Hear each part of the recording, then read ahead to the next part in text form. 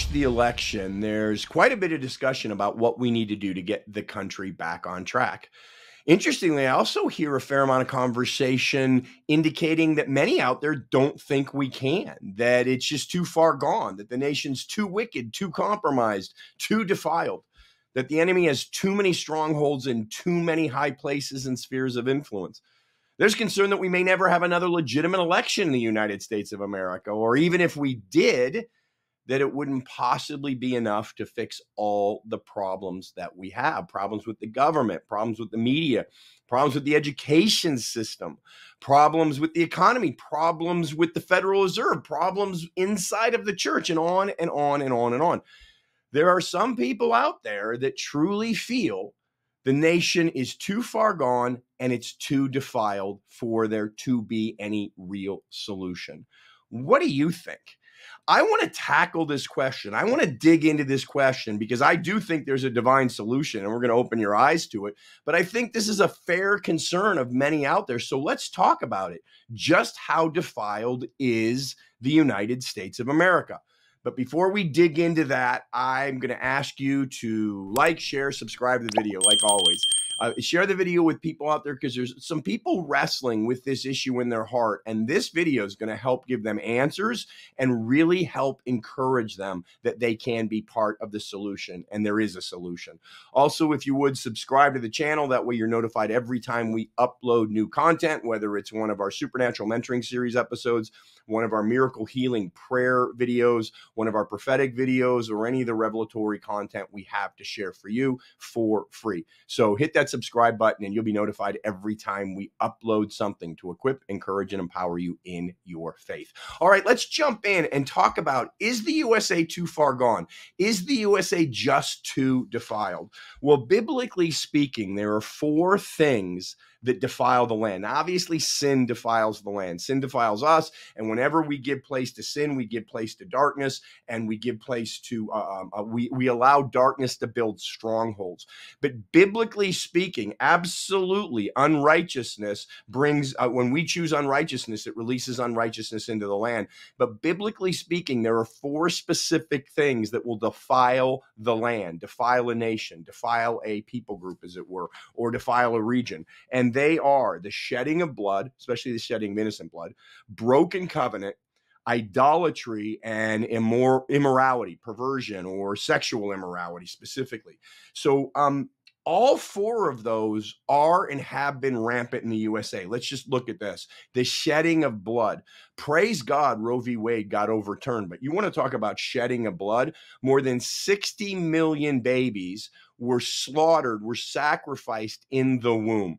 We had legalized child sacrifice in this nation for the better part of 50 years. So much innocent blood, not to mention all the violence in so many of our cities and people being killed, innocent people, drive-by shootings, all that kind of stuff. There's a lot of innocent blood that has been and is being shed in the United States of America. Broken covenant, oh my goodness. Just the marriage covenant alone, I think someone told me recently that the divorce rate is just as or even higher inside the church than outside the church now, and that in the nation the divorce rate is now higher than 50%. And I don't have those numbers in front of me. I may be off a bit, but I think in the ballpark we can safely say that the divorce rate in the USA is roughly 50%. That roughly 1 out of 2 marriages end in divorce. And even if not all of those marriages were intentional covenants, where they were done in a church as a covenant unto the Lord, a significant number of marriages. Then you look at contracts being broken left, right, and sideways. And I realize there's a difference between a contract and a covenant, but this nation does not have an understanding of the importance and the weight and the significance of covenantal agreements. So again, just based on the divorce rate alone and the covenant of marriage, we have been breaking one covenant after another in the United States of America.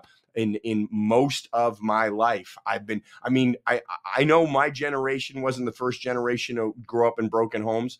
I know that was prevalent before, but I think it became somewhat, unfortunately, normalized in my generation.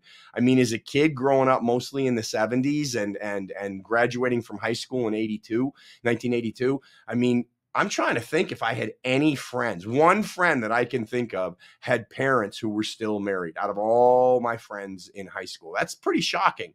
And that was, my goodness, what, 30 years ago, 35 years ago, 40 years. Oh my gosh, 40 years ago, I graduated from high school.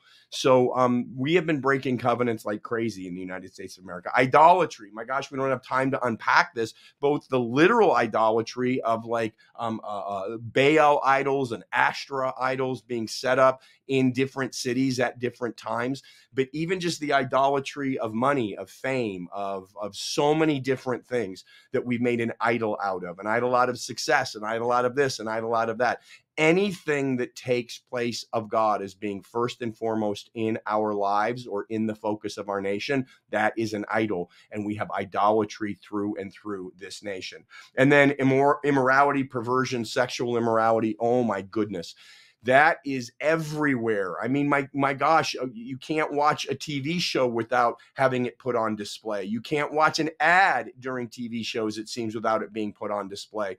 I mean, the effort to normalize sexual immorality, adultery. I remember years ago, my gosh, this is back when I was in the advertising industry. So we're going back when I worked in the creative side of big budget advertising. It was mostly in the 90s, right?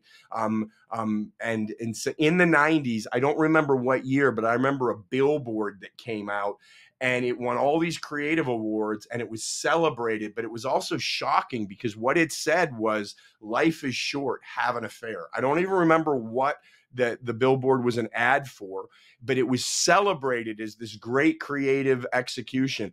Think about that. The message going out 30 some years ago was, hey, life is short, do whatever you want. Whatever happens in Vegas stays in Vegas, right? All these messages, and those just are advertising messages, let alone what we see in television, what alone we see in, I remember years ago, when my one niece, Rachel, was, I think 12 or 13, we used to do this thing where we do old movie night and she'd pick an old movie or I'd pick an old movie and we'd watch these old movies. And because she really, even when she was little, she loved old movies. And I remember showing her Casablanca and saying to her, hey, you know, this is one of the most celebrated movies. You're going to really love this. And at the end of it, I looked at her and said, what'd you think? She said, I didn't like it. I said, why? I said, because those two aren't married. And the movie wanted me to root for them, Rick and what was her name? Ilsa. Because, you know, Ilsa's married to, I can't remember who, Laszlo or somebody. But the whole movie is trying to get us to root for Rick and Ilsa, I think her name was Ilsa, played by Ingrid Bergman, to come together. And when Rachel said that to me, it completely changed. I haven't watched the movie since. That's why I'm not sure I'm remembering all the characters' names right, because it's been so long since I've seen it.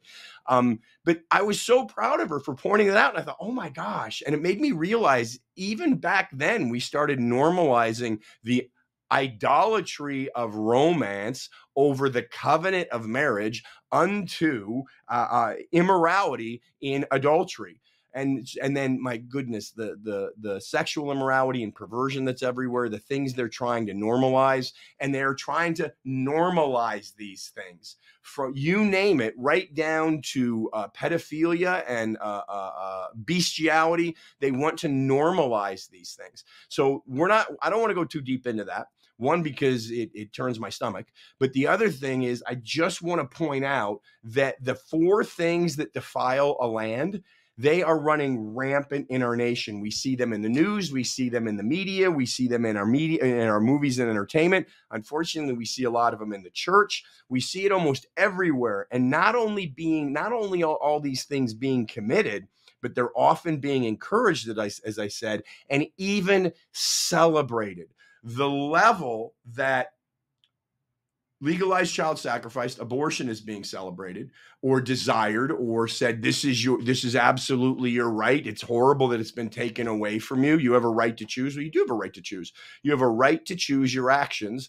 And then you have a right to show up in responsibility for those actions. Look, I'm not making light of anybody who's made that hopefully difficult decision. I'm just pointing out that in our country, in every one of these areas, these things are not only being committed, not only being tolerated, they're often being encouraged, they're often being celebrated, and there's a huge effort to make them normalized. So If those four things defile the land and they are running rampant in this nation, is the USA too defiled? Has it gone too far? Well, it's absolutely running rampant. The USA is defiled by these four things deeply. There is darkness in the land and deep darkness on the people. But remember what we're told to do in Isaiah 60 is we're told to behold the darkness. We're told to be aware of it. We're not told to look away. We're not told to be discouraged. We're not told to duck and cover. We're not told to give up because it's too dark. We are to behold the darkness in the land and the deep darkness on the people. And then we let the kingdom of God arise in us and the glory of the Lord appear upon us because we're going to be part of the solution. And here's the solution. I'm going to unpack this in detail or in full so you see your role in the solution. But the first thing we have to understand is that the blood of Jesus Christ is enough.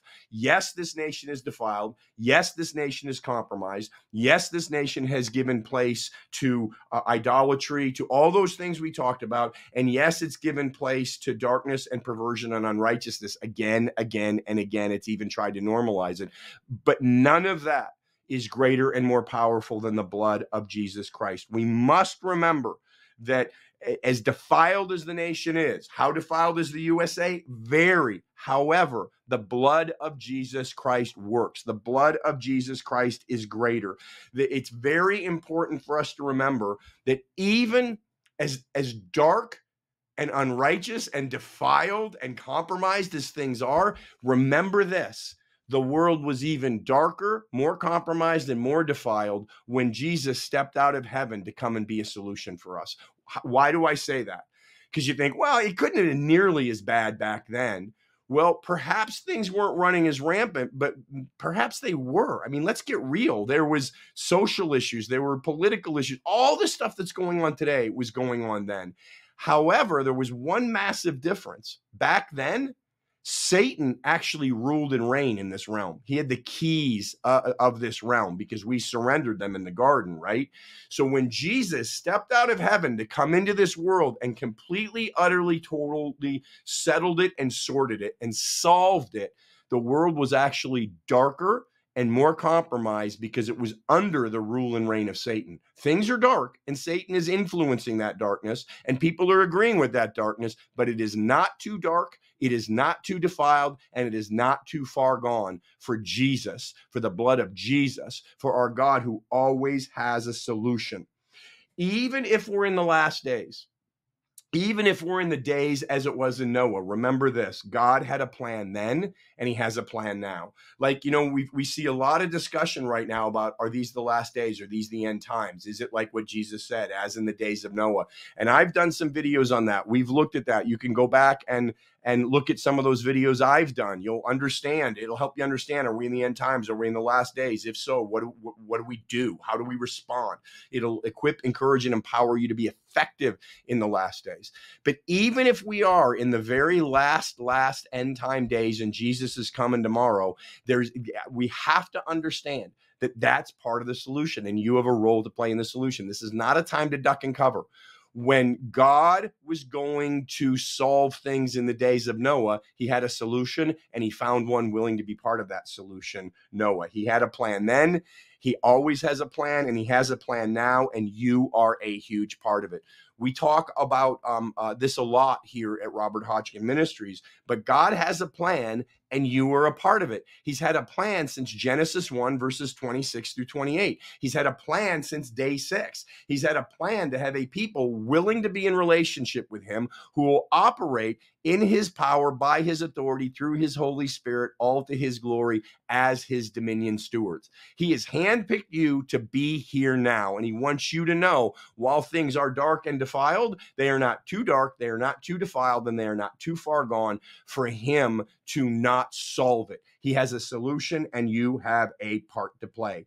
We are the dominion stewards of this realm. That's been his plan since day 6. His plan for right now since day 6 has been you, and has been me, and has been his remnant, has been his bride, has been his church, has been those willing to walk in relationship with him, which you absolutely are one, or you wouldn't be watching this channel, willing to walk in relationship with him, to be equipped, empowered, and encouraged by him, to partner with him, to be part of his solution. That that being a dominion steward, operating in that power and authority, it comes with three things: blessing, responsibility, and opportunity. I want to unpack those so that you see clearly how you can lay hold of them and how you can walk in this. The first is operating as dominion steward comes as an incredible blessing, because the only way we can be a dominion steward is there's one way to the Father, it's through Jesus Christ. We are saved, right? We are born again, right? We are once again restored to relationship with our Heavenly Father and all of his kingdom here on earth. And absolutely, we've been given eternal life in Christ. So we will step from this realm into the eternal realm, and heaven and the glory of heaven and the fullness of heaven will be our portion for all eternity. Until God's timing for us to move on to that, we are here as part of his solution, as his dominion stewards, and that comes with great blessing. The blessing is we get to be in a very real relationship with him. We get to hear him, we get to walk with him, we get to learn from him, we get to be loved by him, we get to love him. We get a very, very real relationship with our God, with our Father, with the creator of the universe, through the Son and through his Holy Spirit, which that's another one of the blessings. We get to be filled with his Holy Spirit. One of the reasons Jesus shed his blood for us was absolutely the forgiveness of our sins, and absolutely to give us eternal life so we go to heaven one day. But he also shed his blood so we be consecrated, set apart, and made holy by the blood of the Lamb. One, so we can be restored to relationship with our Father, because the holy cannot relate with the unholy, cannot be in union with the unholy.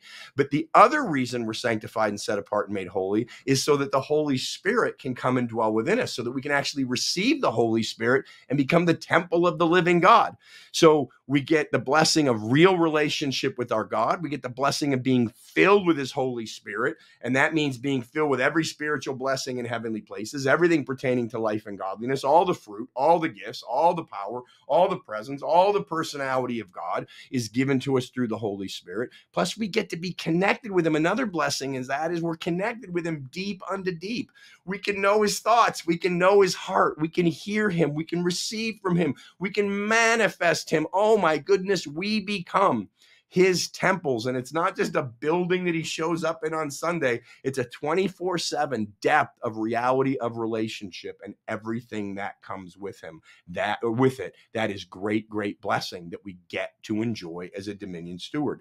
But there's more than blessing. There's also responsibility. We need to understand that everything that's going on in the world right now, everything that's happening in our nation right now, it's happening on our watch, not God's. I want that to sink in. I want that to challenge you for a minute, because sometimes when I say that, people are like, hey, wait a minute. It's happening on our watch, not God's. Are you saying God's not there? God doesn't care? God's not involved? No, not at all. I am saying what I've already said. I'm saying it in a different way. But we have to understand, since day 6, God's plan has been to have us as his dominion stewards here on earth. He's there, he cares, he equips, he empowers, he encourages, he leads, he guides, he guards, he directs, he protects, he empowers, he flows in, he flows through. However, we have a role to play, and we need to understand that we have a role to play. And when we look at what's going on in our nation, there's part of what I want to lovingly say is it's time for us as the dominion stewards, as the body of Christ, as the bride of Christ, as the ecclesia, as the church, as the remnant. It's time for us to grow up, take care of what God's blessed us with in this realm, and sort of pick up our room and look after our toys, as it were. It's time to grow up a little bit and understand the role we have to play. We are not called to be God, but we are called to be the body of Christ. We're called to co-labor with God. We're called to be like Moses. And when God says, okay, you extend your hand, you do it. We need to remember Jesus told us, you'll do the works that I do when you are the body of Christ in the earth. I'm going to be with the Father. So you're going to be the body of Christ, and you will do the works that I do. So this is something else that's really important, especially when we see the size of everything that's going on and all the challenges and all the spheres and all the realms. And we can look at the remnant and think it's not enough. There's not enough. Here's what I want you to get really encouraged by. It always starts with one. and you can be that one. It always starts with one who is willing to listen, one who is willing to obey, one who is willing to be in relationship, one who is willing to give place to him, his will, his way, one who is willing to believe, one who is willing to receive, one who is willing to step out in him, with him, and for him. It always begins with one. It was one. It just took one, Adam, walking with God in relationship and co-laboring and within the earth. We see a picture that for a while there only was one. So we know all it takes is one.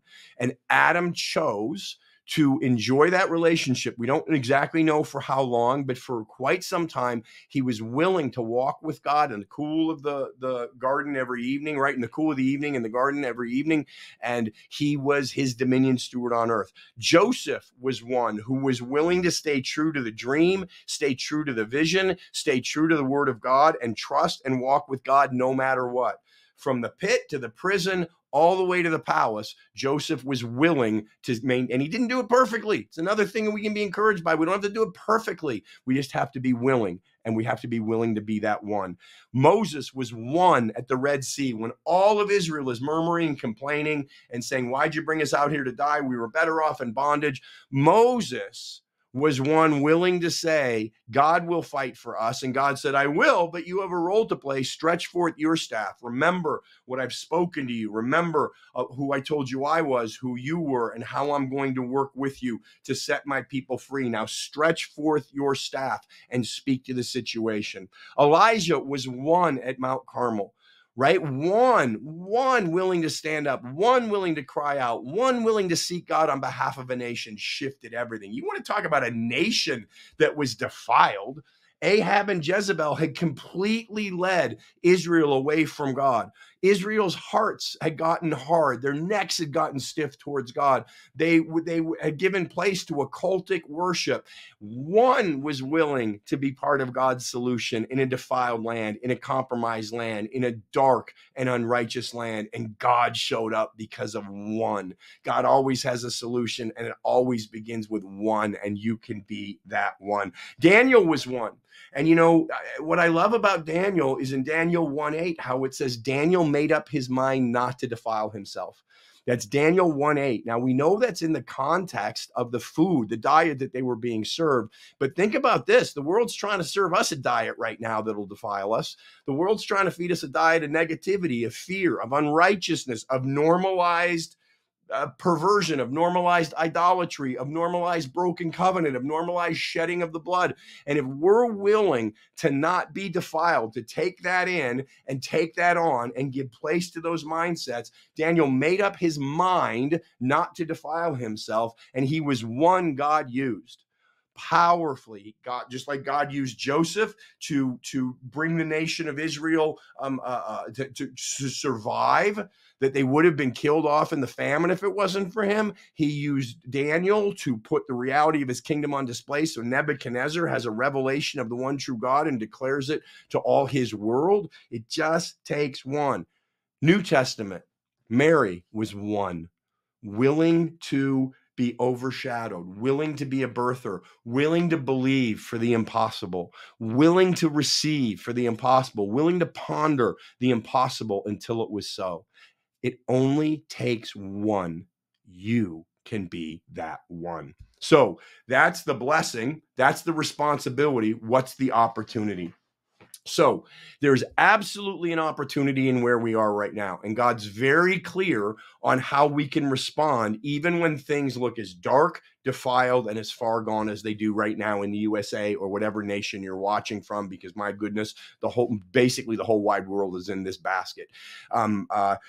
Here's our first opportunity, 2 Chronicles 7:14. Now stick with me. This is a scripture we know so well that I think we're forgetting how profound the opportunity, the presentation of opportunity is here. Plus, there's something here that doesn't get talked about a lot that I want to point out to you that's really going to encourage you that God can do a great work work in this nation, and he can do it through you.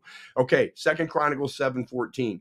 God is declaring through the prophet, if my people who are called by my name will humble themselves and pray and seek my face and turn from their wicked ways, then I will hear from heaven, I will forgive their sin, and I will heal their land. We know it well, but we need to understand this is our roadmap for where we are right now as a nation and a world. This is our instruction manual for how to grab hold of an opportunity to see everything shift, everything change. And we need to understand the kingdom is always simple. It's always simple. It's not always easy, but it's always simple. So do not dismiss the opportunity because you're too familiar or it seems too simple.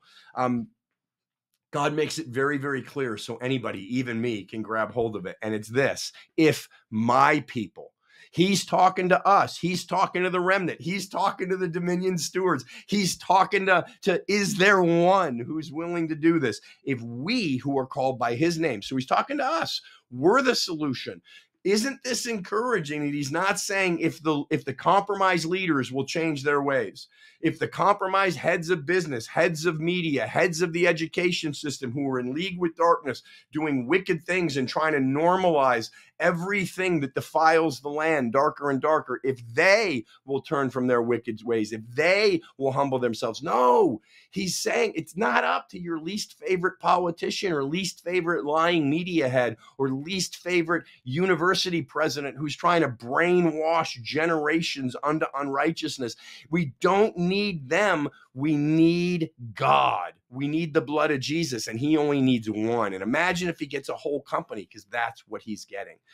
Imagine if every single person watching this video said, oh, I really do see it, and it's simple. And if I gave up on it, I repent. I'm doubling down by the grace of Holy Spirit. If we who are called by his name will humble ourselves, pray, and seek his face, and we turn from our wicked ways.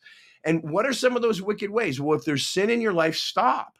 Stop. It's harming you. It's harming others in your life, and it's releasing darkness into the land, and it's defiling the land. However, there could be things that aren't obvious and overt sin. Like what if part of the darkness we need to turn from, the wickedness we need to turn from, is because when we've beheld the darkness in the earth and the deep darkness on the people, as opposed to letting the kingdom of God arise in us so the glory of the Lord appears upon us, what if what we've done is we've allowed the kingdom of our flesh, the rule of our flesh, the frustration, the irritation, the fear, the doubt, what's the word I want? The like battle fatigue, like just I've had enough. There's a word for that. I'm not thinking of what it is. But if we've given place to that, then if we're murmuring and complaining instead of speaking life and blessing, as opposed to humbling ourselves and praying, we can turn from those things, fear, doubt, and even if it's like, God, it's just too big, it's just too far gone. Oh my goodness. Even in Nineveh, they heard it once and they repented. And our nation, we've heard it again and again and again and again and again. And most of the leaders and most of the nation aren't repenting. Well, what if instead of giving place to doubt and frustration because of that, we just say, God, thank you that it's not up to them. You always start with one. Let it start with me. Today, I'm going to double down. Me, your son, who is called by your name, I'm going to humble myself. I'm not going to lean out on my own understanding, but I'm going to trust that you have a solution, that it's not too dark, it's not too defiled, it's not too far gone. You are greater than all of it. The blood of your son is more than enough. And I'm going to humble myself. I'm going to come under that truth. I'm going to bow down to that truth, and I'm going to get on my knees, and I'm going to pray, and I'm going to seek you, and I'm going to turn from any wickedness that you are showing me, any unrighteousness that you are showing me. And you are going to hear from heaven, and you are going to forgive the sin in this, and you are going to heal the land. Your blood is more than enough. Okay, here's another opportunity. Romans 5:15 through 19. I won't for time's sake, because we've already gone on for quite a ways here. And I want to keep this focused and short. But in Romans 5:15-19, let me paraphrase. It basically says, because the first son, Adam, chose to disobey, unrighteousness entered the earth. And we need to get our head around this. It doesn't say because Adam disobeyed, he was made unrighteous. He was. But it points out that when we, those who are the dominion stewards, those who are in relationship with our God, when we choose unrighteousness, it actually not only defiles us, but it releases defilement into all creation. It says unrighteousness entered the land because the Son of God, Adam, chose to disobey. When we choose to disobey, it releases unrighteousness. That's a heavy thing to get our head around. Way before there's powers and principalities of darkness empowered in regions and have taken hold of places, we've given place to those powers and principalities. We've given place by choosing to disobey, choosing to sin. But if we who are called by his name, if we who are his children, his remnant, his dominion steward, who are called by his name, if we will humble ourselves, if we will pray, if we will seek his face and will turn from those wicked ways, he will come and heal the land. Because look at this. We can also choose righteousness and that will then inform the land. How do we know? Because that's the second part of what he communicates in Romans 5:15-19. After the heavy of, because Adam disobeyed, unrighteousness entered the whole earth. But then he said, because the second son, Christ Jesus, or second Adam, Christ Jesus, chose to obey, righteousness was made available to all. Catch that. It doesn't say because he chose to obey, he was made righteous. He already was righteous. He was perfect. He was the spotless lamb. But because in the earth he chose to obey, righteousness was made available to all. Righteousness was released out to all creation. Righteousness went forth to cover the land. Here's the opportunity as the dominion steward. We simply choose not to sin. And we simply choose to be heroes of holiness, radicals of righteousness, and that is released out, and a little bit of light shatters lots and lots of darkness. Look at Genesis 1:3. God didn't have to say, let there be light and light and light and light and light and light and light and light, and there's some light over there and more light over there, and oh my gosh, there's so much darkness, more light, more light, more light. No, he said, let there be light. Boom. There was light and all the darkness dispersed. Do you understand? You can be the one who shifts everything because you choose to walk in radical righteousness, heroic holiness, not legalism, not religion, not self-righteousness, but because we choose to walk in who we truly are in Christ and who he really is in us, we release that out into all creation. One more opportunity as a dominion steward. There's lots more, but I'll give you one more powerful one to really encourage you that you are God's solution. You are the way he's going to turn things around. This is Jesus himself when he gives us the Great Commission in Matthew 28. This is the victorious risen Lord who's won all, done all, and given all. And he's coaching us up. He's given us the Great Commission, and he's reminding us who he is. He's reminding us who we are, and he's reminding what we can do in him, with him, and for him. And he says this, and Jesus came and spoke to them, saying, all authority has been given to me in heaven and on earth. Catch that. All, not most, all authority. He has all. The enemy has power, but he has no authority. If we'll grab hold of the authority that Jesus has, and you're going to see has been given to us, to the glory of his name, and we walk in it, then we actually can take authority over the power of the enemy. That's what Luke 10:9, I think it is, or 10:19, where he's given us power. He's given us authority over all the power of the enemy. I'm not denying the enemy has power, but I want you to understand you have authority over that power. So Jesus says, all authority has been given to me in heaven and on earth. Go therefore, because it's been given to me, and I'm giving it to you as my dominion steward, as my body on the earth through my Holy Spirit. You go therefore and make disciples of all the nations, baptizing in the name of the Father and the Son and the Holy Spirit. I love this. You may have heard me share on this before, but quickly, let me unpack the power of this. So he's saying, go and baptize nations.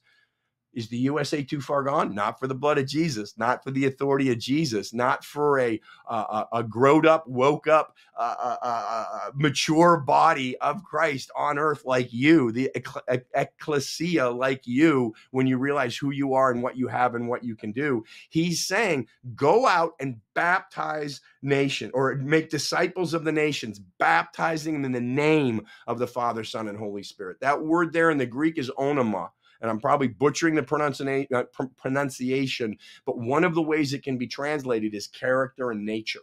Because I asked the Lord once years ago, why do you say name of and then say Father, Son, and Holy Spirit? I know you're one God, but those are like three aspects or persons or names of the one God. And I don't pretend to understand the Godhead, but this just struck me. And that's when he said, well, look it up. And I went into Strong's Concordance and looked up that word name. It's onoma. And it struck me that it can be translated character and nature. So how do we baptize a nation? How do we soak a nation, immerse a nation, marinate a nation under transformation like a cucumber being baptized in brine becomes a pickle? We do it by choosing to walk in the character and nature of the Father, Son, and Spirit. And if you're wrestling with that interpretation, look at what he goes on to say to really clarify it. Baptize in the name, the character and nature of the Father, Son, and Holy Spirit, teaching them to observe all the things I have commanded you. So he's saying, how do you baptize a nation? How do you soak and saturate it in righteousness, in holiness, in transformation? By choosing to walk in my character and nature, by not only